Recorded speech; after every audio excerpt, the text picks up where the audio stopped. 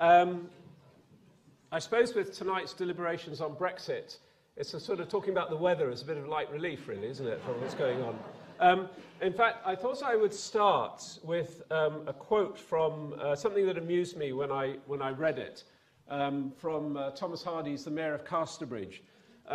Some of you probably have read the book, but the protagonist, Henchard, is in a really bad way. He's turned to farming, and it's been a kind of disaster. He always buys the wrong crops or harvests at the wrong time, and he's rapidly going bust, and he sees all his colleagues making lots of money. And in desperation, his last roll of the dice is to go and see the weather forecaster. It's clear that this is something you don't want to be seen to be doing. So he goes out at the dead of night, with his coat over his head, so nobody sees him. And he goes to some, mysterious place outside the village where the weather forecaster hangs out. And so there we go. In a lonely hamlet a few miles from the town, there lived a man of curious report as a forecaster of weather. And he asks him basically, what's the harvest going to be like? And the answer is, as you can see here, by the sun, moon, and stars, the clouds, the winds, the trees, the grass, candle flame swallows, smell of the herbs, cat's eyes, ravens, leeches, spiders, dung mixen. Not quite sure what dung mixen is, but I guess it's something to do with dung. The last fortnight will be rain and tempest. So there we are. So this was in 1886, and probably around the turn of the century, people started to think about how to formulate weather forecasting as a scientific topic. And after the Second World War, with the advent of digital computers, people started to actually code up these equations onto computers and actually make weather forecasts. And then in the 1970s, all the satellites started to be launched, and we had lots of instruments measuring the atmosphere to provide, the starting conditions for the weather forecast. So you'd think that everything would be just hunky-dory compared to 1886, but of course, if we fast forward 100 years, it seems like we haven't improved at all. So this is I guess a lot of you in the audience will, normally when I speak to students, I have to say, well, this was the guy, back in dawn of prehistory.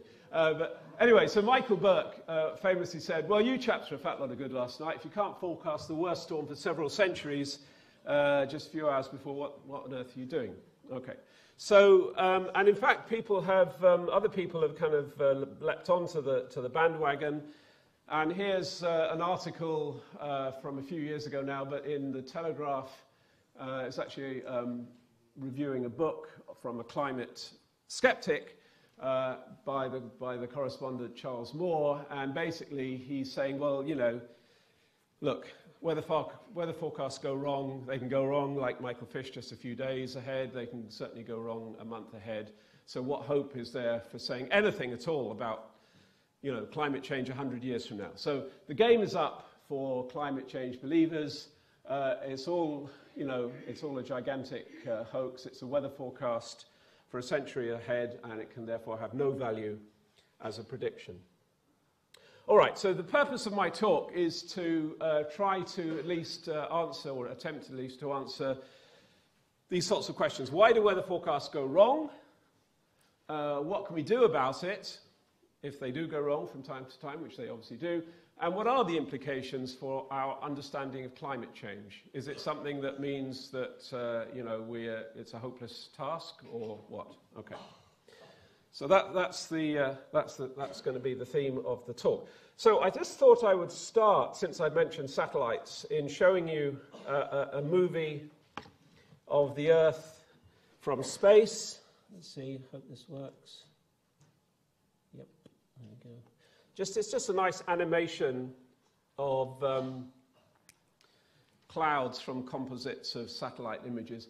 Basically just kind of showing you it's a rather complicated system. It's sort of like a turbulent fluid. Lots of scales of motion going on. You saw the weather system, the mid-latitude weather systems going across from west to east. And those blobs, well, in fact, if I go on to the next slide, whoops, okay, the next slide is an animation over the tropical West Pacific, where these sort of things bubbling up are thunderstorms. They're really transporting a lot of moisture into the atmosphere from the warm sea surface. And then occasionally these clouds start forming tropical cyclones, and you can see the eye of these two. Okay. So again, no matter what scale you look at, I could have then shown you a blow-up of one of these cloud systems, and you'd see all sorts of turbulent scales within that. So we're looking at a very complex, multi-scale system. And as I say, I do want to talk a little bit about science. I hope to not too, it won't get too technical. I will show you a couple of equations, but in fact there's already 3 there. But you can view equations 2 ways. You can completely ignore them. What I really want you to do with equations is just marvel at, and I'll say, just marvel at them. There are 3 branches of physics which goes into weather forecasting. One is stuff, if you've done any O-level physics, you may remember from school, Newton's laws of motion. There's Isaac Newton. And the second law of motion, force equals mass times acceleration. You hit something with a force, and it accelerates depending on the mass of the object. So that's one. The second guy is Max Planck, and he was the German founder of quantum physics, which is very much a 20th century physics. Of course, Isaac Newton back in the 17th century, so it's classical physics. Max Planck, very much 20th century physics, and that's important for understanding how photons from the sun actually get absorbed by the oxygen, by the water molecules, and indeed how they hit when they hit the surface, how they're absorbed, and indeed then how those photons are re-emitted back to space as much lower wavelength kind of heat energy, infrared energy. So that all has to be coded up into a model as well. And the third one is a guy that probably, my guess is nobody will know, but if you think you know, anyone know? Big prize if you get it right. It's a guy called Rudolf Clausius, and he actually was the person that invented the term entropy. If you ever heard the word entropy, he did it. But basically what we're looking at here is the second law of thermodynamics. So this is 19th century physics, the original physics to try to understand how steam engines and such like work.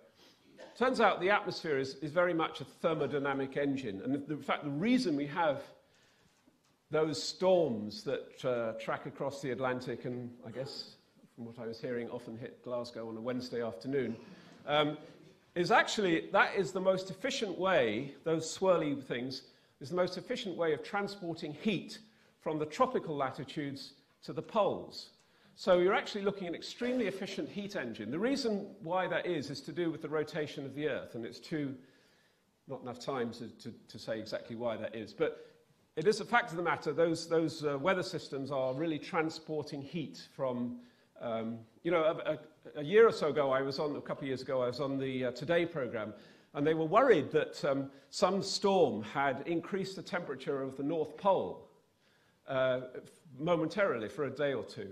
And the interviewer asked me, is this disaster? Is the North Pole going to melt? And I said, no, this is what these storms are supposed to do. This is their function in life, is to transport heat to those high latitudes, and then it escapes out to space. So this is perfectly normal. This wasn't the answer she wanted, actually, but there we go. Maybe I helped educate a bit. Right. Now, you may have heard about quantum physics, Schrödinger's cat and uncertainty principles and all that. So you might think that quantum mechanics is the most difficult part or the most uncertain part of a model. But actually it's not. The most difficult and uncertain part is to do with that first equation, Newton's second law of motion. So here is that equation again. So I'm sorry, this is getting lots of equations, but this is really is one you have to marvel at. Because this is a form of that Newton's law that is applicable to the atmosphere and the oceans and any fluid dynamical system. It's the thing which actually generates turbulence. And with about 23 mathematical symbols, you can describe, this equation describes everything in the world from the scale, the largest possible scales associated with jet streams, you know, which go across the Atlantic. They've got scales of tens of thousands of kilometers, all the way down to, you know, the air coming out of my mouth and the turbulence in this room. It's all described, these, you know, multiple scales of motion by that one equation. So that's pretty amazing. It's a work of art, and there's a work of art of Renoir. But actually, I'm not going to use Renoir as my analogy. I'm going to use a Russian doll. So Russian doll, also a work of art. And this is a very special Russian doll. Russian dolls unpack into smaller Russian dolls. This Russian doll unpacks into yet smaller Russian dolls, and yet smaller Russian dolls, and yet smaller Russian dolls, and so on and so forth.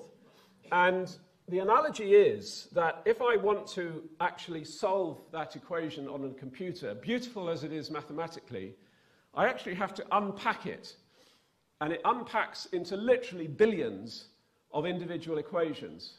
And this is why solving this equation is so unbelievably difficult. And it's by far and away the most difficult part of a weather forecast model. The quantum mechanics and the thermodynamics is relatively easy by comparison.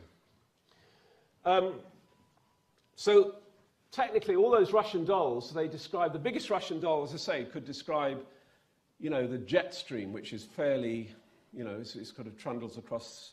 Jet stream is a very large scale, sort of undulating river of air, if you like, up in the high atmosphere. And it's all coupled together to scales, as I say, it could be almost sub-millimeter scales. So it's a fantastic range of scales described by that one equation. But that's because that mathematics hides the fact that it's really billions of equations which have to be unpacked and solved individually on a computer if you really want a weather forecast. All right, but the problem is that even with today's computers, big as they are, you can't represent such a range of scales. We can't go down to millimeter scales. So basically, in weather prediction, climate prediction, you have to start chopping these Russian dolls, throwing them away, because it's just there are too many of them to solve. So here we are, I'm throwing a whole lot away. And typically, well, if I'm running a climate model where I'm trying to predict what's happening, you know, 100 years from now, typically you'll have to stop at about 100, the Russian doll that's about 100 kilometers in scale. Because if you put any more in, the computer just doesn't, you know, isn't big enough. It'll take you, you know, if it takes you 6 months to do your climate forecast, it's not terribly useful. So, and it's certainly not useful if you try and do a 10-day weather forecast if it takes 6 months. So, so that picture on the left is one of those big low pressure systems that trundles across. This is part of North America. That's pretty well captured actually by. So there's the Russian. So that's got a scale of maybe 1,000 or so kilometers. So that's covered by one of these Russian dolls. That's fine. But that thunderstorm cloud, and I saw some nice ones, nice anvil clouds coming up today on the train. That would be too small.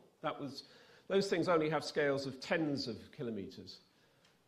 So we can't, but on the other hand, as I will try to explain a bit later, clouds are crucially important for understanding the climate system. So we have to represent them in some way, and they're represented by simplified formulae. So I've represented a simplified formula by a rather inelegant block of wood, so compared with the elegant Russian doll. All right, so we're now in a position to have a look at what the world looks like from inside a computer. Okay, so this is not a satellite animation anymore, it's a computer solving those equations, the Newton's laws of motion. And you can see on this global scale, it's certainly capturing the sort of irregularity of the atmosphere. It's capturing those weather systems as in both the northern and southern hemisphere. That's all pretty good. But if we blow up now to look again at that area in the tropical West Pacific where all those thunderstorms were occurring, get this right. you can see it looks a bit more like, it's sort of blobby, isn't it? It's sort of granular. It's like a pointilliste type of painting rather than, you can tell, you know, you can instantly tell you're not looking at the real world here. Nevertheless, it does spin off, it can spin off tropical cyclones like that. But it's kind of not, you know, it's not quite right, and that is purely due to, you know, the fact that the computers are not big enough. Okay, good. Right, so let's, with that as background, let's come back to Michael Fish and indeed Henchard of the Mayor of Casterbridge. And there is an Achilles heel, I guess would be the word to say, phrase to say, in this notion of trying to predict weather in a deterministic sense, in the sense of saying it will be, you know, sunny, rainy, windy, the harvest weather will be good, bad. If you say anything very definite, there's a very sort of intrinsic scientific problem. And we call it these days the butterfly effect, and I think the phrase has now become pretty common currency. It was actually made, the phrase the butterfly effect came from a book, popular science book by a guy called James Gleick, who was referring to some work, which I'm going to talk about now, by a colleague of mine from MIT called Ed Lorenz, who's one of the pioneers of this so-called science of chaos theory. So let me introduce you to Ed Lorenz, and again, some equations which you can just ignore or just marvel at if you like. Ed was... Ed worked at MIT, this is the Massachusetts Institute of Technology in Boston, and he got interested in the problem of long-range forecasting, let's say, a month ahead, sort of thing Henchard wanted to do. And he had colleagues in the statistics department, by the way, some of whom, one person in particular, was an extremely eminent statistician. And this was in the days, sort of in the 1950s, let's say, when computer models were just starting to be, the sort of mathematical equations I was talking about, starting to be thought about and ideas about how to solve them. But these statisticians said, look, you're wasting your time with all this stuff. All you need to do is get a big pile of weather maps from the past. And if you want to know what's going to happen next month, just look at this, just go through your big pile of weather maps and find a month where the weather patterns, say around the Northern Hemisphere, look similar to what they do this month. So, so they would say, for example, if it was today, they would say, okay, let's suppose, what are we in now, November, so we want to know what the weather's going to be like in December. The statisticians would say, okay, maybe November 1948 was very similar to November 2018. In that case, all you have to do to predict December 2018 is just see what happened in December 1948. So it's a method of analogues. So, you know, they were on at Lorenz day in, day out. He was very keen on doing the mathematics, solving the equations. They said, no, you're wasting your time. Just use a bit of statistics and based on past data. That's fine. And this bothered him because the implications of the statisticians' ideas would be that the atmosphere was very kind of cyclical. You know, it went, what it's doing today is a bit like what it did in 1948. So kind of the idea is it goes through cycles.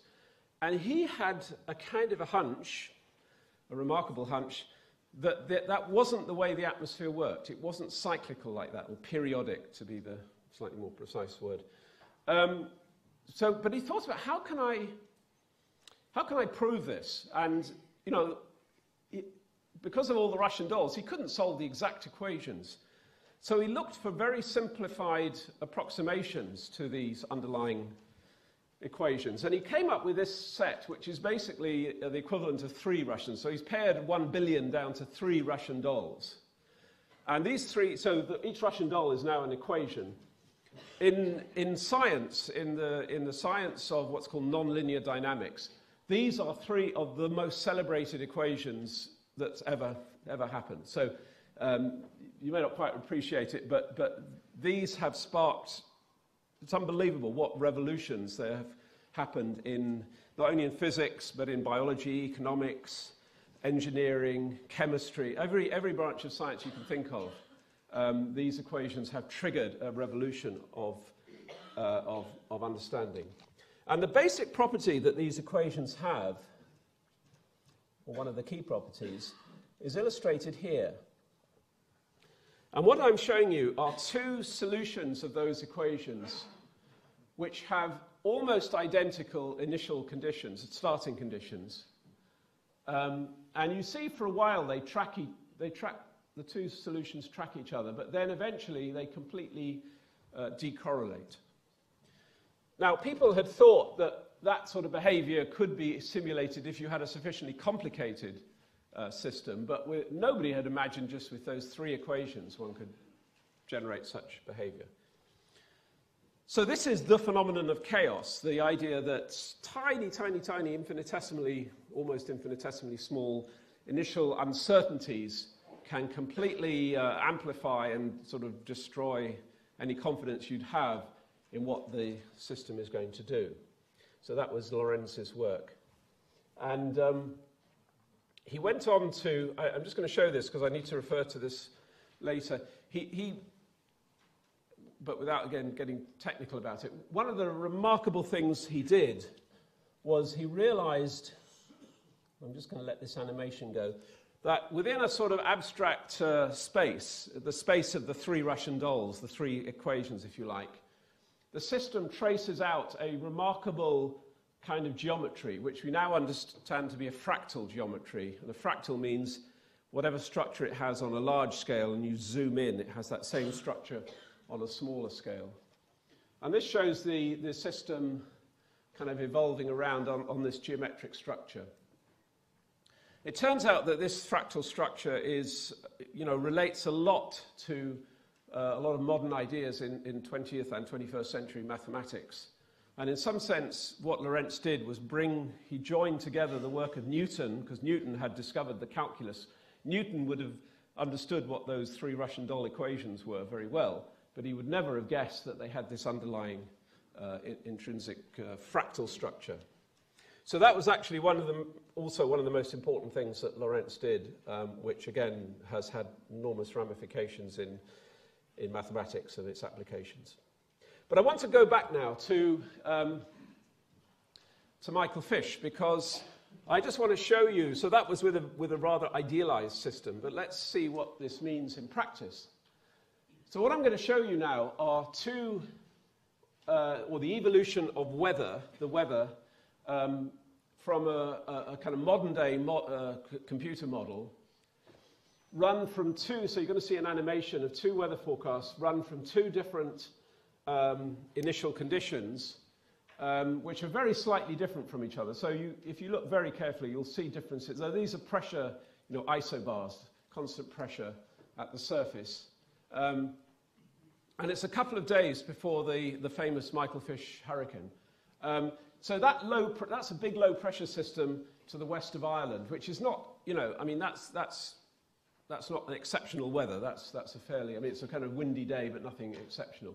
So we're looking a couple of days beforehand, and we're going to run our weather forecast model from each of these initial conditions, if I can get it to animate. Okay, so here we go. So the model has taken those initial conditions and moved them forward, and now we're the day of the Michael Fish storm. So the top one, if you look sort of the bottom tip of Cornwall, that's a little ridge of high pressure. So anyone making a forecast for that day would say, it's going to be a pretty nice day. Certainly no strong, there's almost no gradient in pressure, which means the winds are very light. But the bottom one has this, these several concentric isobars. And just to the south of the center, these are very, very tightly packed, which means very, very strong winds indeed. So poor Michael Fish, in those days, he just had the one weather forecast from the Met Office, and it more or less looked like the top one. So he said everything's going to be fine. And of course, if he'd had the bottom one, which but for a flap of a butterfly's wings, so to speak, he might have had, he would have been a national hero and so on. Now, actually, the truth of the matter is you shouldn't feel sorry for Michael Fish, because I met him a year ago at the Cheltenham Science Festival, and I realized he's made an extremely good living from after-dinner speeches on this storm. So don't feel bad about him at all. He's done absolutely fine. Okay, so, all right, so what could we do in that situation? Well, let's imagine instead of running our model twice, we ran it 50 times from 50 very, very slightly different initial conditions, each one consistent with whatever the observational network was at the time. So these are pressure maps of basically two-day weather forecasts from that, done, if you like, retrospectively in 1987, using a modern weather forecasting system. And you can see, maybe, the British Isles, you can see the British Isles right there in each one of them. You can see there's a phenomenal sort of range of weather maps. Is this a... doesn't work. Okay. Well, take the very first one, the top left. I mean, there's not much going on there. The second one... Oh, you have got one. Right, great. Ah, so that one, that's our ridge of high pressure. That's a really nice day. Certainly, I don't know where, certainly in the south of England, it's a nice day. Maybe not so nice. Anyway, you know what I mean. Whereas these ones, of course, all these ones with these enormous great low pressure systems are horrendously awful days. So this is actually a remarkable range of situations. The question is, how would you synthesize all this into something, because you can't give, if the weather forecaster had to give 50 weather forecasts, you'd need a half an hour slot instead of like a minute before the news. Well, one way to do it is to try to calculate probabilities. You can think of this as a distribution of 50 possible, potential realizations. You could say, well, in how many of those were the winds of hurricane force? And if the answer was, well, as you see here, it's 30%. So 15 or something, 15 out of 50. If 15 out of 50 had hurricane force winds, then you would say there was a 30% probability.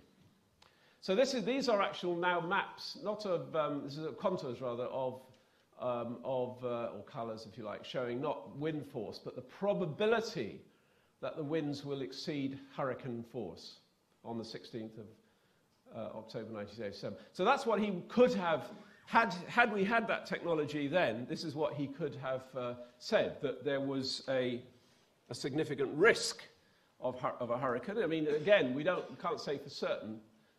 So what would you do with this information? I mean, let's say some of you, maybe if you were living down in Kent at the time and you just cashed in your pension saving to buy a new Lamborghini, which I hear is what people do these days, then perhaps it wouldn't be a good idea to leave it parked outside under a big oak tree, for example. 60% probability. Or if your wife had just bought you a yacht and you were planning to sail across the channel, 30% probability of a hurricane, maybe a good idea to not do it, right? Wait a few days, see what happens. The important point here is that the decision, well, let's make, so that was a bit facetious. Let's suppose this was a hurricane, well, it is a hurricane actually, but in the sense of a hurricane about to hit the Caribbean or Florida or something. How high a probability, and you're the town mayor, how high a probability does it have to be before you evacuate people? Now, obviously, that's not a decision a meteorologist can make, but a meteorologist can give the town mayor the information to make that decision objectively. So having a probability, I mean, if the probability was 1%, you probably wouldn't evacuate because it means 99 times out of 100 the event wouldn't hit. But if the probability was 99%, then you probably would evacuate because 99 times out of 100 it would occur. But the question is, where's the dividing line between recommending evacuation and not recommending evacuation? I don't know. As a meteorologist, I don't know where that dividing line is. It's something which you have to discuss with the person who has to make the decision, and they have to know about, what the upheaval is for evacuating. But at least this type of method provides an objective, the objective information to make that kind of decision. In other words, it's an objective method of formulating the uncertainty in the prediction. I just want to go back to this more abstract Lorentz model just for a minute, because it makes the point that, you might get the idea that, therefore, okay, weather forecasting is hopeless because you're always having these butterflies which amplify and ruin forecasts. It turns out that actually the situation where they grow so rapidly that within 2 or 3 days they destroy the accuracy of a forecast is extremely rare. And actually that point is demonstrated even with that simple Lorentz model with its the three Russian dolls. What we're looking at here is a kind of little ball of uncertainty in the starting condition. And for some starting conditions like this one, there's actually no growth at all in that uncertainty. So it remains remarkably predictable. You move down a little bit, and then you start to see some indication of uncertainty. And it's this one where the uncertainty just explodes. So, and for any sort of the cognoscenti in the audience, this is a consequence of what's called the non-linearity of the equations of motion. Now, the point is, when you have this ensemble idea, when you run these 50 forecasts, which is basically what we do today in a weather forecasting organization like the Met Office or European Forecast Center, where I used to work for a number of years. So we run these forecasts every day. And if you look, say, a week ahead, in many situations it's actually like this. And you can say with some confidence what's going to happen a week ahead. Some of the time it's like this, where there is some significant uncertainty. And other times, you can say virtually nothing, if you like, or very little, because the uncertainty has exploded. Now, they don't tend to show these ensembles very much on the TV, but you often hear the forecasters talk about uncertainty, which is, I think, a great step forward since Michael Fisher's day. They say when things are uncertain. And when they say they're uncertain, it's basically because these 50 forecasts are not giving a consistent picture. The front has moved on in some of them, or it stayed behind in other ones. So they're not, the forecasters just don't know exactly what's going to happen. If you were a fee-paying customer to the Met Office, you would get more tailored probabilistic information. And indeed, for a lot of users these days, that actually turns out to be quite important information. So ensemble forecasting has now even got its own. I mean, this is basically something I have worked on for many, many years now. And I was pleased to see, nothing to do with me, it's got its own Wikipedia page. And of course, it's not just storms hitting the UK. This is an ensemble of 50 forecasts of Hurricane Sandy. This was an important forecast because you can see some of the ensemble members had the tracks going out over the ocean, which is the normal way a hurricane does move. If it goes up from the Caribbean due north, it tends to get steered out to sea. But in this particular case, this is like over a week ahead from the actual landfall. You can see a significant number of the ensemble members had it tracking back over the east coast. Again, a lot of uncertainty where actually it would hit at this range when it was in the Caribbean. But it gives the people on the east coast the first warning that this is something they may need to start preparing for. By contrast, this is Typhoon Haiyan, which caused utter devastation. It actually broke some records for the strongest wind strength for a typhoon after it had hit land, and caused utter devastation for some areas of the Philippines. And indeed, it was a frustration to me, having seen how sort of predictable, I mean, this was known about. Again, this is a forecast from a week or so ahead, that it was hitting this area. It's a frustration to me when I see emergency services only start reacting to these events once the hurricane has hit. And certainly something I'm trying to get disaster preparedness agencies to really change is the way they work, and where things are pretty certain like this, to start becoming proactive, getting emergency food and medicine and shelter and so on, water in place before the damn thing hits. And then those of you who may have heard of this thing called the El Nino, it is an oceanic phenomenon in the Pacific Ocean, and it allows us to make forecasts of the general patterns of weather, particularly in tropical latitudes, on seasonal timescales, so 6 months ahead. And this is a so-called El Nino index. Actually, this is right up to date. There's nothing actually very interesting, but it just shows that the El Nino sea surface temperatures in the eastern Pacific are going to remain probably above average, but there's some uncertainty about whether, if they get up to 2 degrees, that's quite a significant change from the normal climatological sea temperatures. But it just shows, again, a kind of a plume, if you like, of possible outcomes. All right, so with that under our belts, I want to move to the climate change issue and address this, the Charles Moore question about, does uncertainty in weather prediction invalidate our use or our ability to predict climate change? So climate change, as you're probably aware, I guess, is the question about what is the consequence of this curve. And this curve is a measurement of the carbon dioxide content of the atmosphere. It's done at an observatory in the Hawaiian Islands. But carbon dioxide is unlike, say, water vapor or something, carbon dioxide is a very well-mixed gas. So if you measure it here in Glasgow, it'll be almost the same anywhere else in the world. So measuring it in Hawaii, one can infer pretty much where it is, it's going to have the same value pretty much everywhere. And what this shows is this, well, first of all, there's this wiggle up and down, which is the annual cycle. So it's the fact that in summer, plants take in carbon dioxide from the atmosphere to grow, so atmospheric concentrations dip a little bit, and then in winter, it goes out again. So there's this winter to summer cycle. But on top of that, there's this gradual upward trend.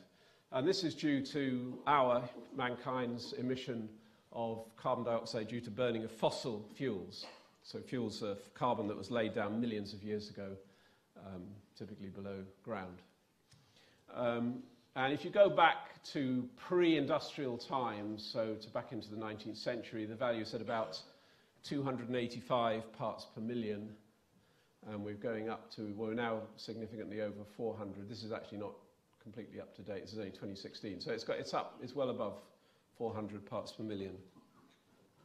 And the question is, what is the consequence of that?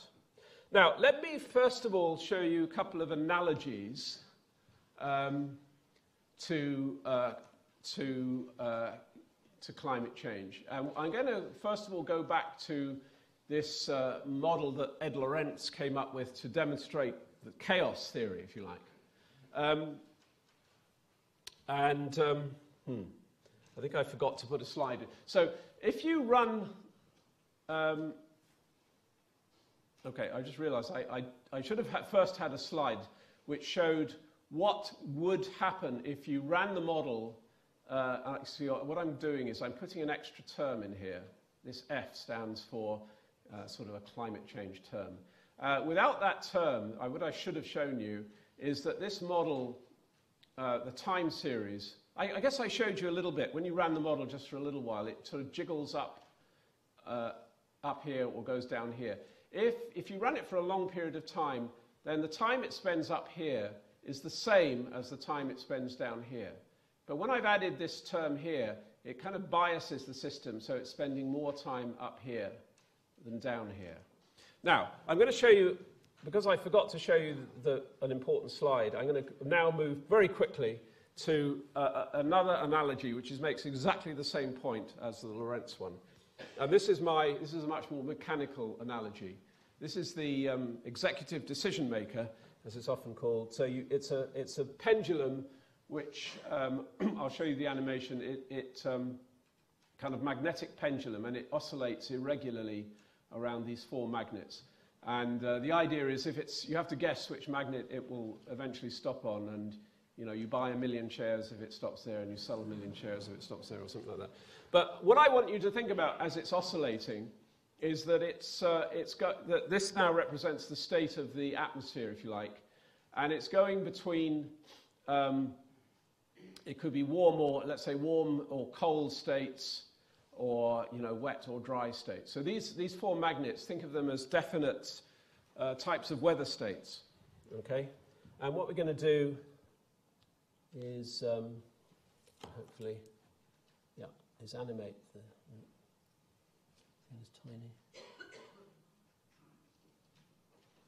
Okay, there it goes. So it's actually an example, like the Lorentz model, of a chaotic system, in the sense that trying to predict the motion of that pendulum bob depends very, very critically on knowing the initial conditions. So a very slightly different initial state will lead to a completely different trajectory of the pendulum. So it's kind of a mechanical analog of a chaotic system. Happens to have stopped over the yellow magnet. All right, so that illustrates, in a way, why it's quite difficult to predict, you know, the sequence of weather states for, let's say, a few weeks ahead, whether it's going to be warm, dry, wet, cold. Because if I started the pendulum bob very slightly differently, it would track in a different way. However, if I looked at this long enough, I would realize that on average, the pendulum isn't favoring any of those four magnets. It spends, on average, a quarter of the time over each of the four magnets. They're each, the probability, you could say, at any instant in time, the probability of being in the blue, over the blue magnet is 25%, over the yellow one, 25%, white one, 25%, red one, 25%. So they're all equally likely. But what I'm going to do now is, I'm going to sort of bias the system by sliding a little wedge underneath. And now off it goes. Now, again, as before, it's completely chaotic in the sense that the trajectory would be very difficult to predict because it depends very, very precisely on the initial condition. But you can see how it's favoring, or even though it makes an excursion to that white one, it's clearly favoring the yellow magnet. And in fact, does it stop there? Yeah. So what I've done is to bias the statistics by sliding the wedge. And in this analogy, the wedge is our emissions of carbon dioxide. So we're biasing the statistics of weather in some way that we have to determine by the emissions of carbon dioxide. And the fact that the system is chaotic, the fact you can't predict the detailed, like here, you can't predict the motion of the pendulum, doesn't stop you from estimating the changes in the probability of each of those the occurrence of the pendulum bob over each of the magnets. Now, so if climate, so what I'm trying to say here is that climate change, in a way, it's not, in some sense, it's not any different to predicting the difference between, you know, winter and summer. The difference in winter and summer is due to the, you know, the orbit, the tilt of the Earth as it circles around the sun. So that the sun provides a well-known, a sort of completely predictable forcing to the atmosphere. And in some sense, you can say that the changes in the statistics of weather between winter and summer are pretty, pretty robust. Even though we can't necessarily say what any one particular summer will be like if we start from a wintertime initial condition. And indeed, you know, as you transition from winter to summer in a particular year, you might actually go into, in February or something, into a cold snap where you think, you know, the sun's come up, the sun's had 2 months of coming up higher in the sky, and then suddenly we've gone into this cold snap. Well, Okay, that's one particular year. But if you took 100 years and put them all together, put all the temperatures together, say for Glasgow or London or anywhere, you'd see a very nice smooth curve of the transition between winter and summer. And it's really that, it's what that sort of expected change in the statistics of the weather. This is the nature of the climate change problem. And it's not something, therefore, that is sensitive to initial conditions. So Charles Moore, unfortunately, got it wrong. He misunderstood, if you like, the nature of the problem. But that actually doesn't make predicting climate change an easy problem. You could say, basically, the problem is how thick is the wedge. And I want to say what I mean by that in a bit more detail. Because there are things which can amplify, or indeed damp, the effect of increasing carbon dioxide. So carbon dioxide, I think you all know, is this greenhouse gas. It traps, it's transparent to the visible and indeed ultraviolet light that comes in from the sun, but it's opaque, relatively opaque, to the infrared energy that the Earth radiates back to space, because the Earth's temperature is much lower than the temperature of the sun, so it radiates photons at a much, with a lower temperature, longer wavelength. That's the quantum mechanics. But it's not as simple as that, because there are certain processes which can and do indeed feed back. So one example is water vapor. So water vapor, just to be 100% clear about this, water vapor is the gaseous form of water. So when you look at the atmosphere on a nice clear day with no clouds, there's still water vapor in the atmosphere. But water vapor is also transparent to incoming sunlight. It's not blocked by incoming sunlight. But it also is very opaque to the outgoing infrared energy. In fact, the Irish physicist John Tyndall, back in the 19th century, realized that without this greenhouse effect from water vapor, human life and indeed biological life would not exist on the Earth. The warming from water vapor is crucially important in keeping the Earth at an equable temperature. Now, as I guess everyone knows, if you warm the atmosphere, you can evaporate more water into it from, say, the oceans. Or conversely, if you cool the air, its ability to hold water vapor that has been evaporated from the oceans becomes less. So that's why, in the autumn you get very foggy days, because it cools enough overnight that the water vapor condenses into small droplets of water, which are the fog. So if you now increase carbon dioxide, which has a warming effect, that can be amplified by the additional effect of the increase in water vapor. So you get additional evaporation of water, and so you've increased water vapor. And now water vapor is the greenhouse gas, so that will add, if you like, to the already warming effect of carbon dioxide. So that's a pretty well understood what's called positive feedback process. So it's something that will amplify, and it's probably one of the most important amplifiers. There are other things. I've shown, for example, this little piece of melting ice in the Arctic. And that's, again, another well-known positive feedback, that if you have a region of the Earth covered in ice, which is basically white and reflects sunlight back to space, and then that ice melts, it leaves a much darker water. The surface of the water is much darker, and that water can absorb sunlight. So the melting of ice will also amplify the warming effect. You've probably heard about methane. Methane is another greenhouse gas that could be released from things like tundra and permafrost if it melts.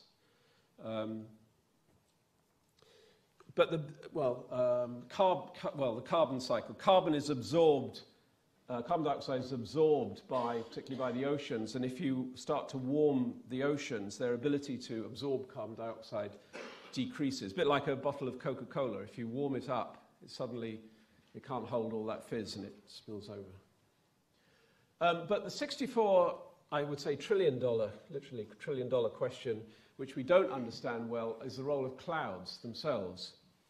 And that's because clouds have a kind of two different roles depending on how high in the atmosphere they occur. You're probably, if you're familiar with what are called cirrus clouds, so these are the very, very sort of high-level, wispy, basically ice-type clouds that you typically have if you have very anticyclonic weather. These cirrus clouds actually trap heat. They act as a kind of blanket on trapping heat. Very often, if you have a night where you have cold temperatures and it looks like there'll be a big frost in the morning, and then actually a layer of cirrus cloud comes overhead, that will actually stop the frost from forming. So it has a kind of blanketing effect. So if climate change will increase cirrus clouds, that's bad news, because that will be a positive feedback. That will further amplify this blanketing effect. On the other hand, low-level cloud, what's called stratus cloud, which is very common, of course, in winter, blocks the sun completely.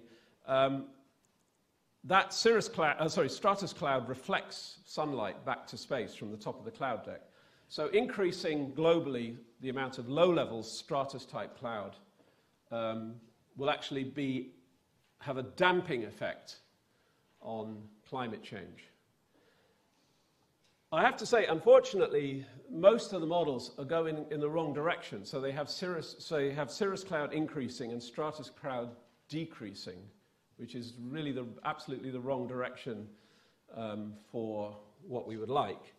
But having said that, because all of these cloud processes are represented not by the beautiful Russian dolls, but rather inelegant, approximate formulae, there is considerable uncertainty about this. And I would say that is the single most important element of uncertainty. And I spend a lot of my time trying to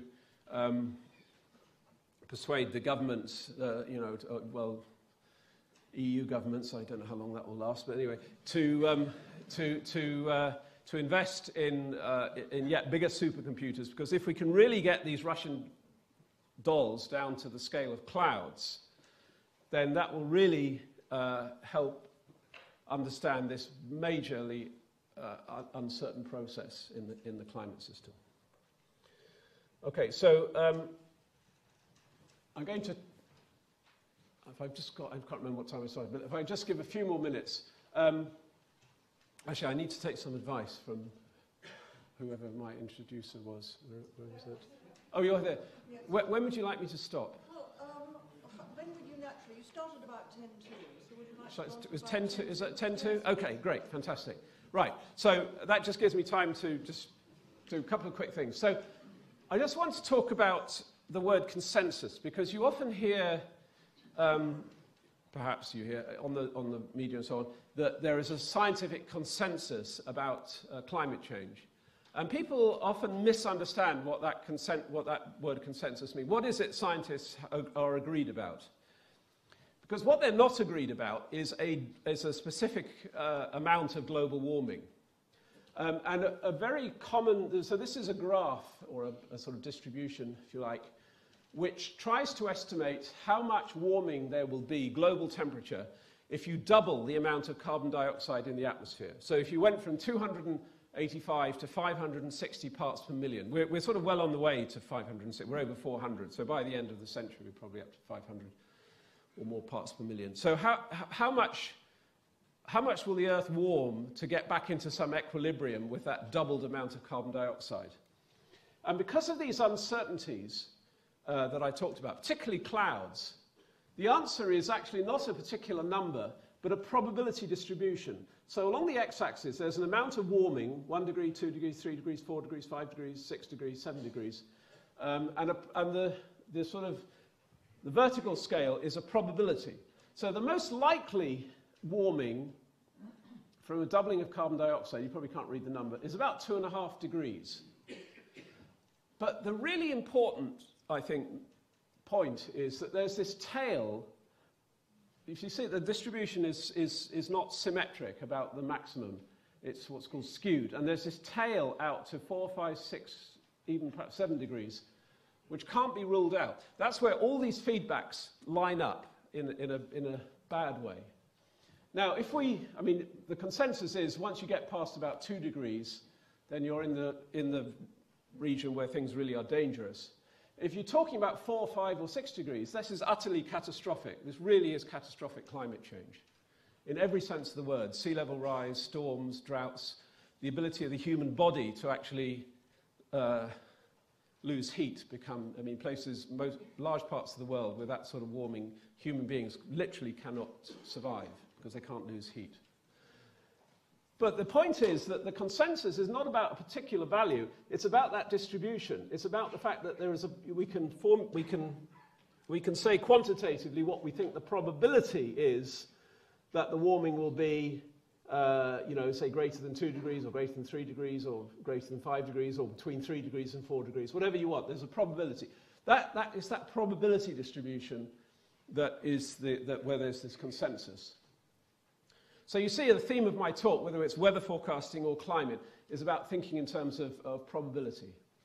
Now, the point about saying this is that people who will claim, now it could be at one end, it could be an environmentalist who say climate change will be catastrophic. There's no doubt about it. It will be catastrophic. If somebody says that, they're not being scientifically rigorous. They're not being credible.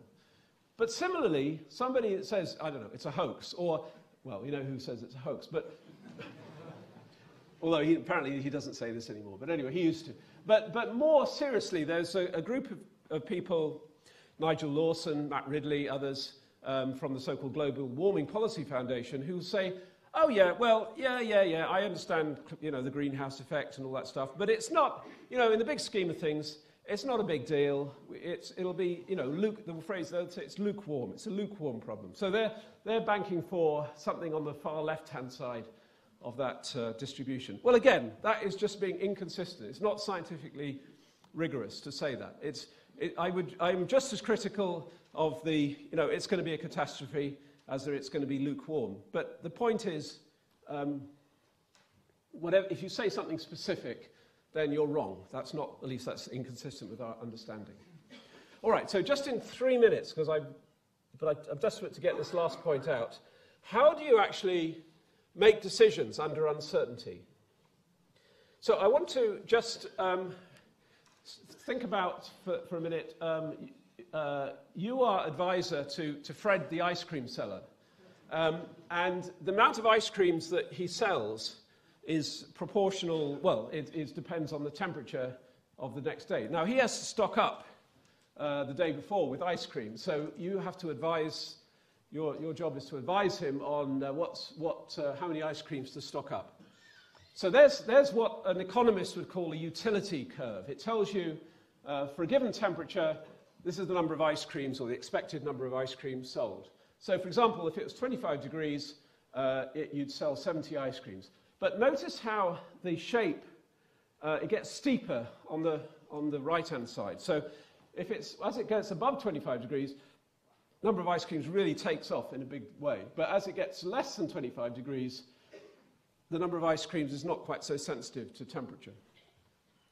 Okay, so on a day, this is now the forecast. And that blue line is a see, I'm trying to educate you about probabilities. It's a probability distribution, right? So it says that the most likely temperature forecast is 25 degrees, but it sort of could be a degree or so either side of that. Well, that's quite easy because you can estimate where the uncertainty is very small. It's pretty much the same as just reading off the value at the maximum probability, which is 25 degrees. So in that situation, you can sell, Fred, you're probably going to sell 70 ice creams.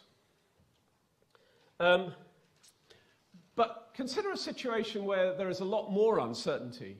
So now we have a distribution. Again, the most likely temperature is 25 degrees, but it could be as much as, 30 degrees or as less as 20 degrees. So now what do you advise Fred to do? He doesn't like, if you're just going to tell, oh, it's very uncertain, you'll be fired. So you've got to do something a bit more positive than that. So if you're a statistician, you can actually calculate how many, given that distribution, how many ice creams you can expect to sell. But the important point about this is that because of the shape of that curve, the red curve, for every degree to the right of 25 degrees, you're going to sell a lot more ice creams than the number fewer that you would sell if it was 1 degree cooler. So there's a kind of an asymmetry. The fact there's a chance of it reaching 30 degrees means there's a chance of a really phenomenally large number of ice creams sold. But on the other hand, if it's less than 25 degrees, that's not going to have such a radical impact on the number of ice creams sold.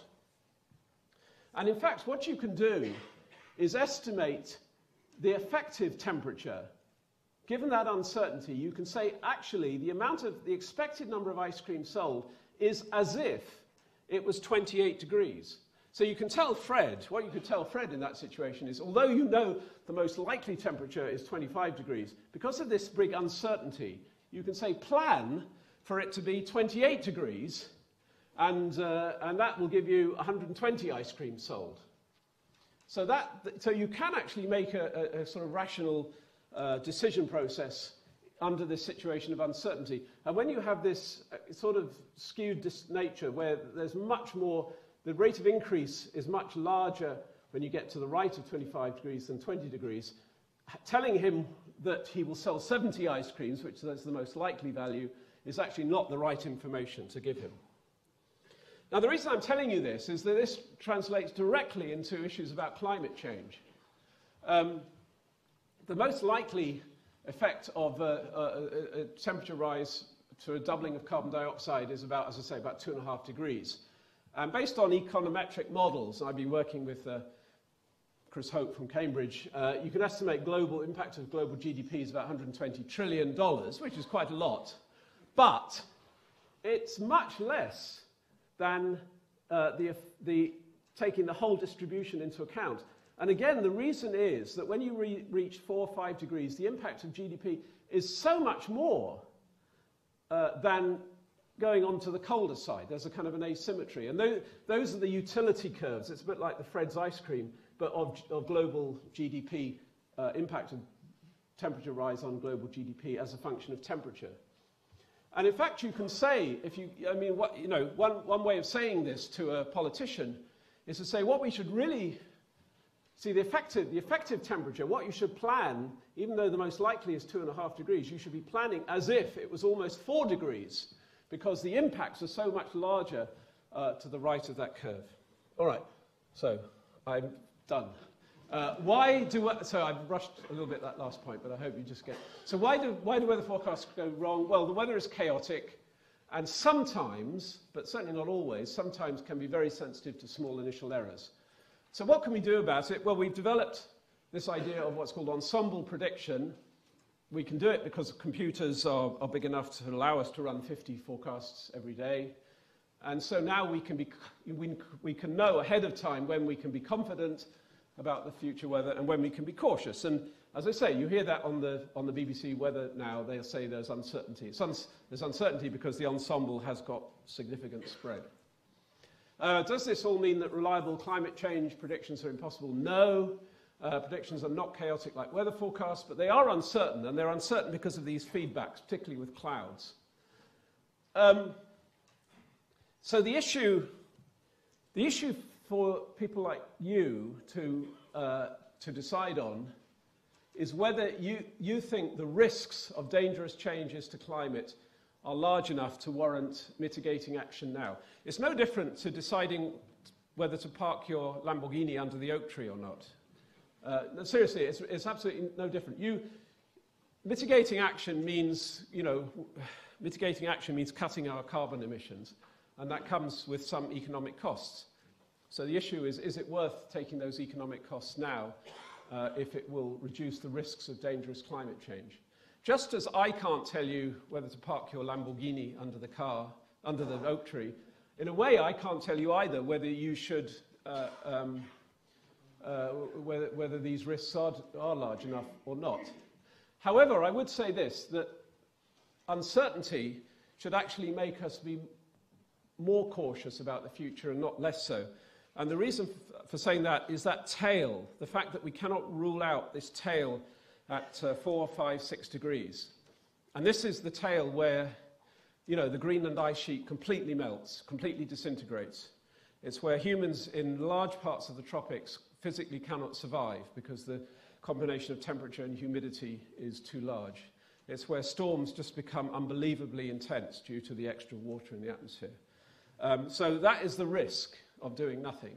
But ultimately, it's of course, individuals' decision about whether that risk is worth taking or not.